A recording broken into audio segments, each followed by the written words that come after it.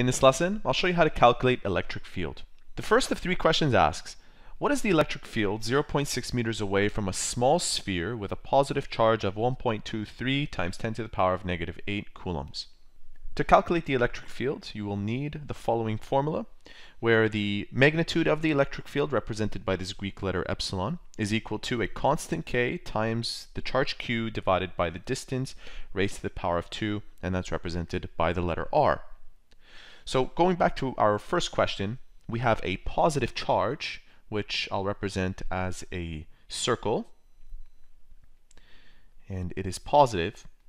We want to find out what the electric field is 0.6 meters away. So pretend that there is a positive test charge that is 0.6 meters away, and I'll show that distance.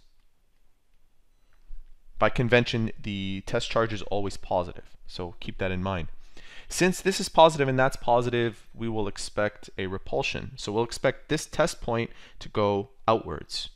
So using that formula, we can find the magnitude of the electric field by taking 9.8, and I'll show you the numbers underneath. 9.8 times 10 to the power of 9 newtons times meters squared per coulomb squared.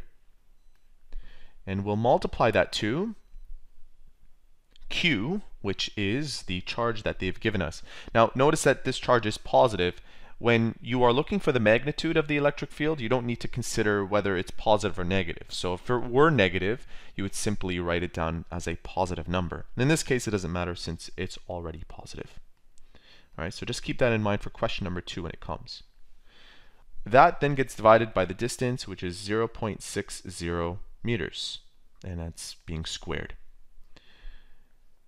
I'll show you how to put this into your calculator. That way you don't make any mistakes. 9.0 times 10 to the power of 9 multiplied to 1.23 times 10 to the power of negative 8 divided by, notice that each factor goes in its own parentheses.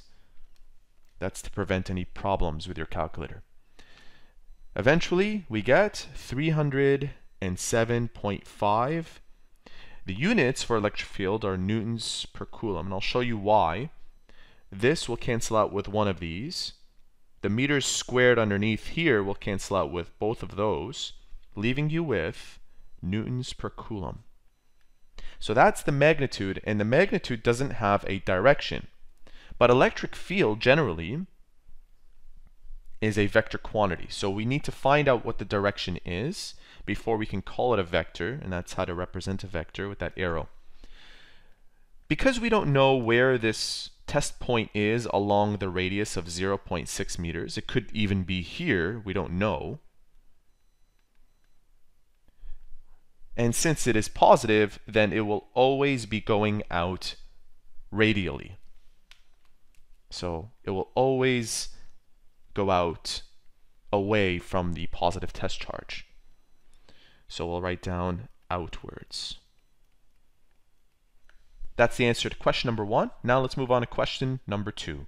Two charges, one of 3.2 times 10 to the power of negative 9 coulombs and the other of negative 6.4 times 10 to the power of negative 9 coulombs, are 42 centimeters apart.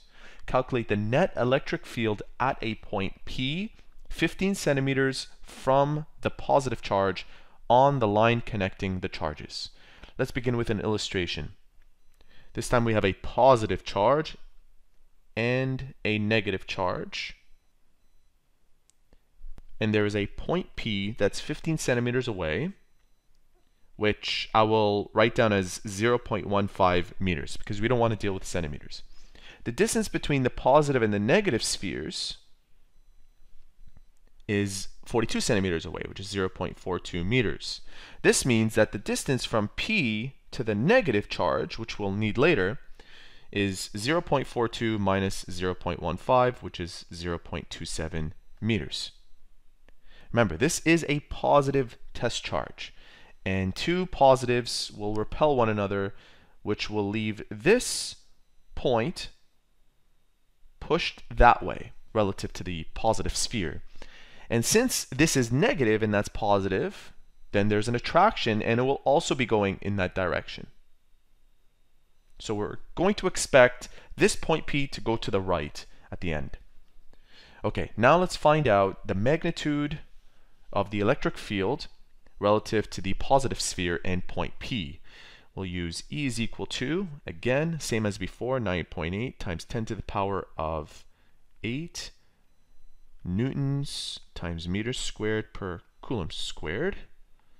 And that gets multiplied to the charge, the positive charge, 3.2 times 10 to the power of -9, divided by the distance of 0.15 meters, raised to the power of 2. Now, since you already know how to put this into your calculator, the answer that you should get is the following: 1,280. 1,280 newtons per coulomb. And we're not considering any significant figures right now. Let's keep all the numbers intact. That's the magnitude. Now we'll look for the magnitude between this point P and the negative sphere. So we'll repeat this calculation, and we will not include the negative charge when calculating. Let me show you what I mean by that. So the negative charge is -6.4, and we will not include the negative. Okay, we'll write it down as 6.4 times 10 to the power of -9 coulombs, because we're only concerned about the magnitude when doing this calculation right now. And the distance was 0.27.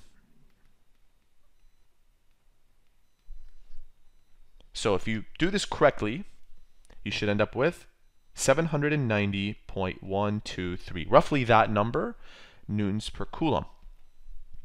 Both of these are magnitudes of the electric field. They're not vectors. But just from this illustration alone, we know that this point P will go to the right, right? Because this one is positive and that's positive. So now we have a vector quantity. And since this is positive and that's negative, it's going to go to the right as well. They're on the same line. They're on the same x-axis. So to make this into a vector, we will write down its direction to the right.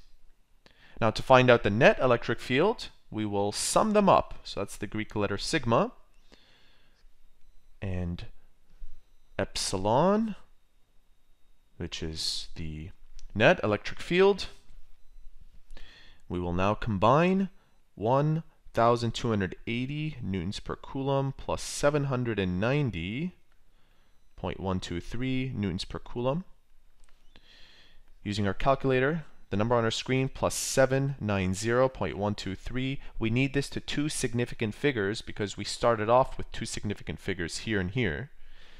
So this sum to two significant figures is 2,100 newtons per coulomb.